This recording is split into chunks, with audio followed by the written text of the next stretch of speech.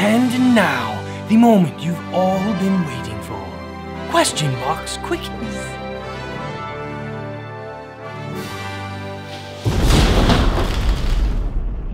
Welcome back, my fellow Inquisitors, and today Abdul Malik Bukhari wants to know, how do VHS tapes work?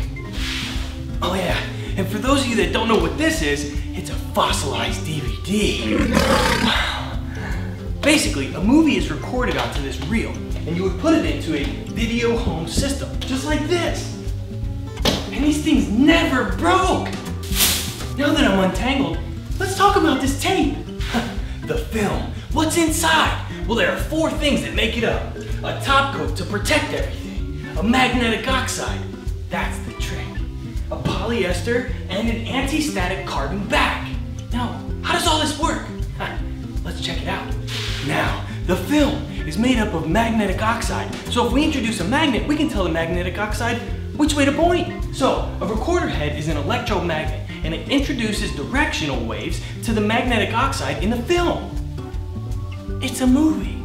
Now, to the real question, how does a VHS work? Well, there's a lot of working components, so let's take a look at the important ones. First, we have the video drum, which have 2 video heads in it that are reading the tape.